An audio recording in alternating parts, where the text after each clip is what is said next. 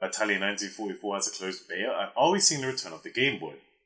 Hi, my name's Adrian and this is Impractical Daily.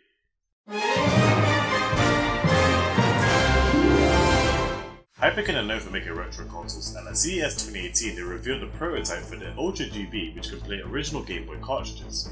The Ultra GB gives a gaming classic a modern day makeover with all the buttons organised the exact same as the Game Boy, only with some additions like a USB port to be able to charge the device. There is no release date as of yet, however they are aiming to launch it for under $100 by the end of the year, and we may see another build closer to E3 in June. Battalion 1944, the old-school World War II first-person shooter, is holding a closed beta next week. The spots open to Kickstarter backers, Humble Bundle supporters, and winners of whoever bids for the slots on their website. If you don't get into the closed beta, you can wait for the early access release of the game shortly afterwards on February 1st.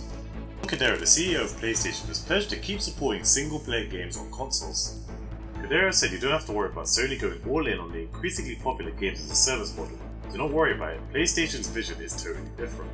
The games as a service idea is proving very popular nowadays, with the likes of PUBG and Rocket League employing this model, so PlayStation may be missing a trick a little bit on this one. That's it for Impractical Daily. Subscribe if you're new and I'll see you tomorrow.